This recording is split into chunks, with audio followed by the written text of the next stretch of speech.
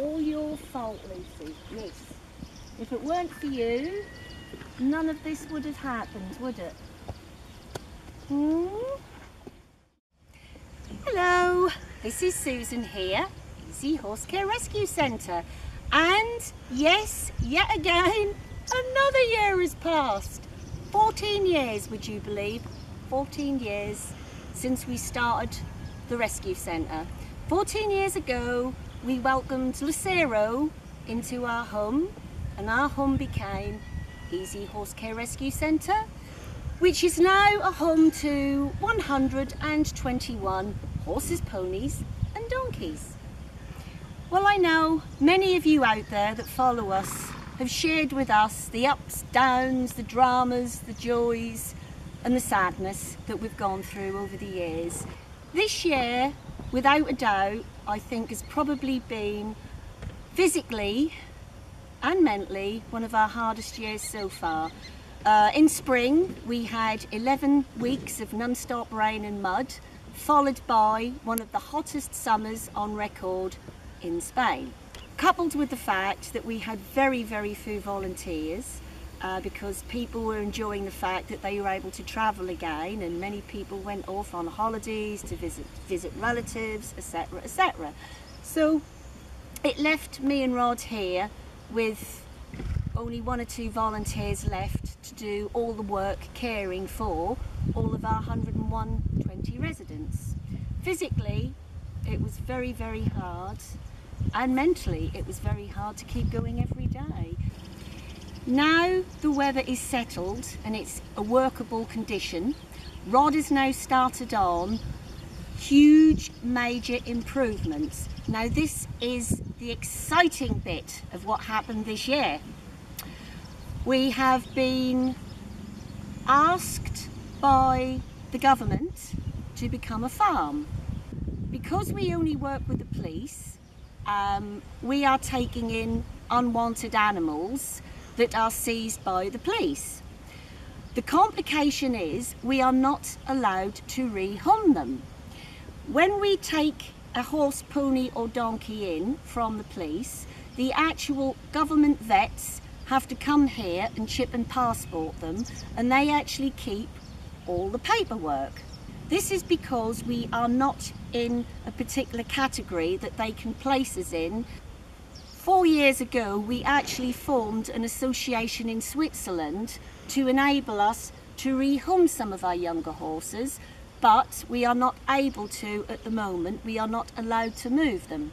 If we become a farm, we'll be able to then get European grants to help fund what we do, but also in the future possibly we might be able once again to rehome some of our younger horses that would be suitable to be rehomed.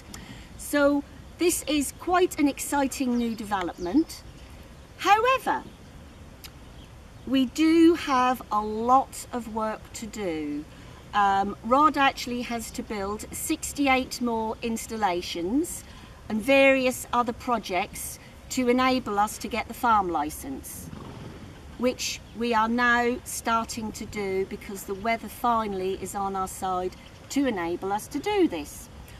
Also, we have had fantastic help from Rojales Council, who have always been in our corner. This year they have given us a grant of €8,000 towards the building materials for us to start the project. We are also supported by the Equestrio Foundation. They are a Swiss foundation. This year they are giving us €10,000 for forage, which again obviously will enable us to stockpile forage so we do not have the worry in the winter of where to continually find the forage to keep all our animals going. Also, Chippy, who's another one of our great followers, has created an Easy Horse Care Facebook for people to join, to enable people to come together to share ideas on how to raise money for the rescue centre. Also, the lovely people in the Albox corner shop continue to support us and raise money that they send to us regularly every month.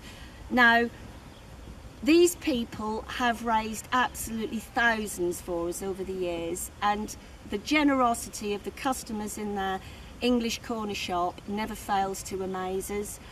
Also, I must say a huge thank you to our amazing volunteers in our 3 charity shops. I believe young Zach is helping make this video. These ladies and gentlemen stood in our shops and kept them open in extreme heat of the summer. In the extreme heat of the summer, they kept those 3 shops open, and amazingly our supporters continued to go in and buy things and donate. In all of this, I think really what I'm trying to say is, despite being an incredibly hard time for me and Rod, it's you amazing people out there that have given us the strength to keep going. When things are tough, when things are hard, you people are always there for us with your supportive words, your kind words, your donations. You lift us up. You've made everything possible, what we've achieved now, and I truly believe together we will go on and we will build something special here that will be here long after me and Rod have gone. Thank you all so very, very much.